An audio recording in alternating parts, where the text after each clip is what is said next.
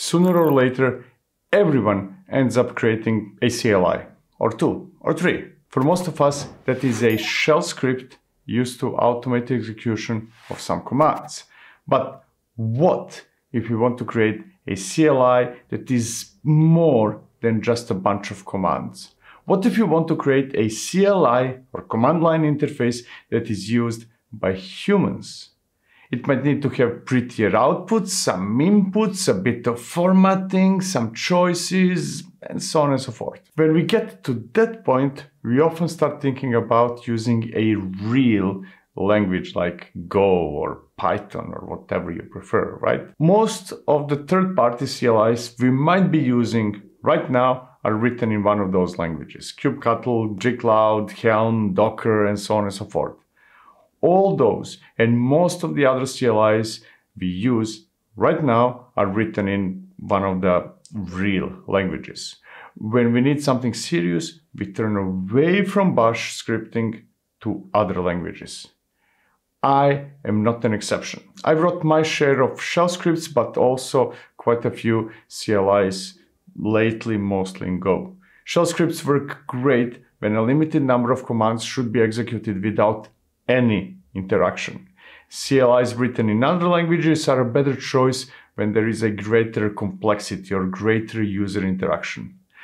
But, and here's a big but, it does not have to be that way. As a matter of fact, there are quite a few cases when I need user interaction, but I do not want to go through the trouble of writing a CLI in Go or Python or whichever language I or you might prefer. So, today I want to explore ways to create shell scripts that look and feel like proper CLIs. I need something relatively simple, but also something that can be used to create a CLI that is used by humans, like the one watching this video right now.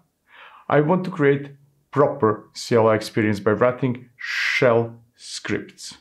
I want a way to do it fast and easy, but with awesome user experience.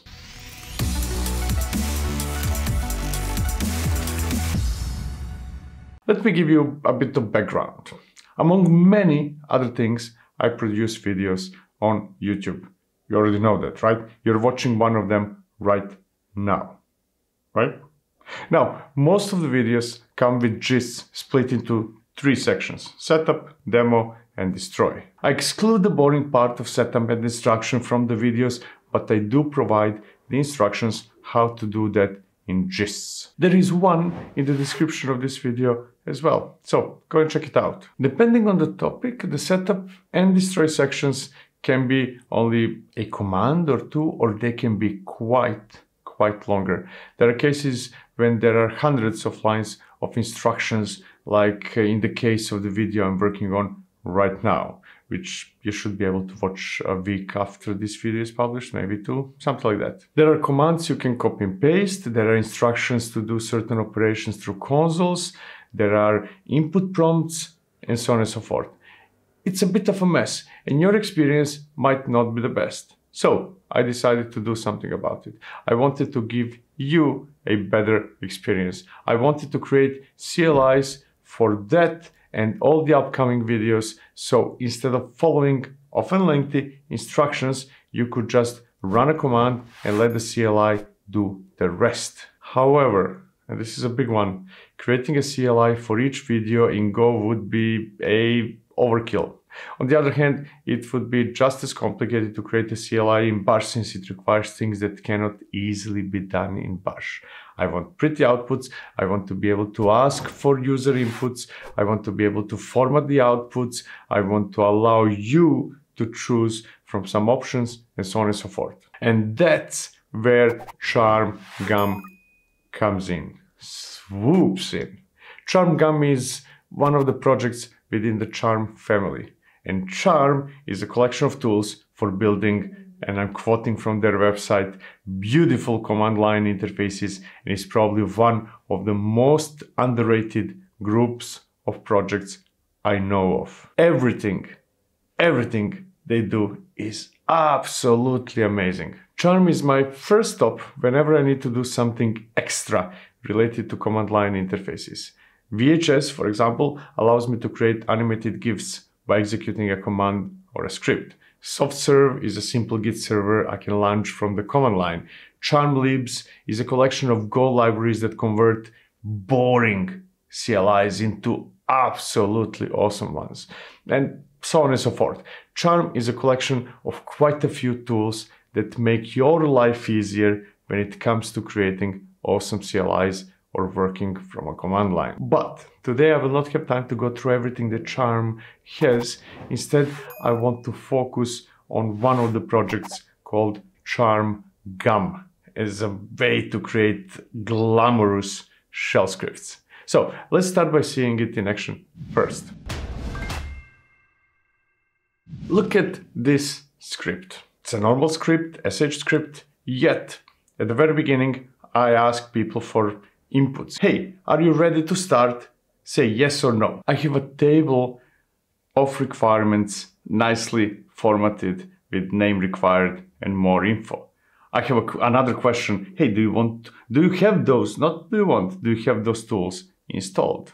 Which, by the way, is something I should solve as well, but that would be a separate subject. I also have some choices instead of yes or no. Hey, do you want to use Google or AWS or Azure? There are user inputs like what is the name of your GitHub organization, and so on and so forth.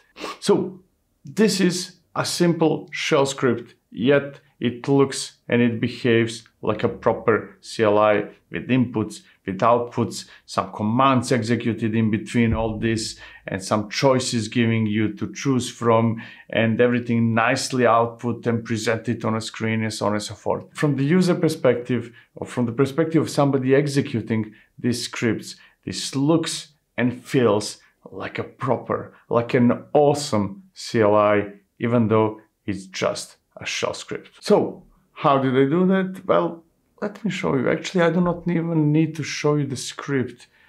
I can show you the commands that I used, and later on we can jump back into the script. So let's take a look at some of the commands, if not all, that charmgum offers. So let's say that I want to show some output, but nicely formatted, something that looks good and not like an average, output from a terminal screen. So let's say that I want to have different colors, that I want to have a frame around some text so that it's clear that this is something important. How would they do that? Well, it's actually simple. I can use charm style that has certain arguments, like foreground color is 212 and border background is also 212, and I want double border, and I want margins, and I want some paddings, and the text is, here is some text, etc, etc, etc, right? And when I execute that command, I have things nicely formatted. Now there are many other arguments that I could have used, but you get the point, right? I can provide text with certain stylish features. If I need some input like yes or no, true, false, I can execute something like gum. I want you to confirm something with the text, are you ready? And then the output of that can be passed to end echo, he's ready, pipe, echo, he's not ready. Meaning that it's either true, and then this will be the set of commands, and this is just simple echo, or the output is false, and then it's something else is executed. So let's see it in action, right? If I say yes, the output is he's ready, and if I execute the same command and say no, the output is he's not ready. In other words, I have true, false, yes, no type of prompt, and depending on the outcome, I can execute one set of commands or another set of commands, or maybe exit the script. I can also use Markdown, or I can use Markdown format to get nice output. So let's say that I want to have a text with some header, like you will need following tools installed, and then Markdown formatted table.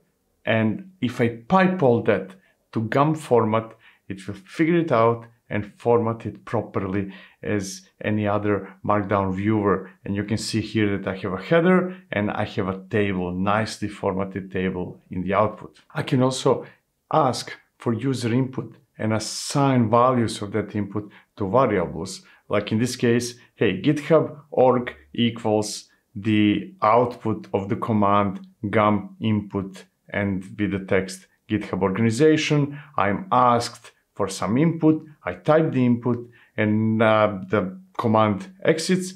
And now if I output echo the value of the GitHub org, I get that same input or output, depending on how you look at it. Or instead of free text input, I can give my users some choices and also store it in a variable. So let's say hyperscaler equals whatever is the output of the command gum. I want you to choose between Google, AWS, Azure.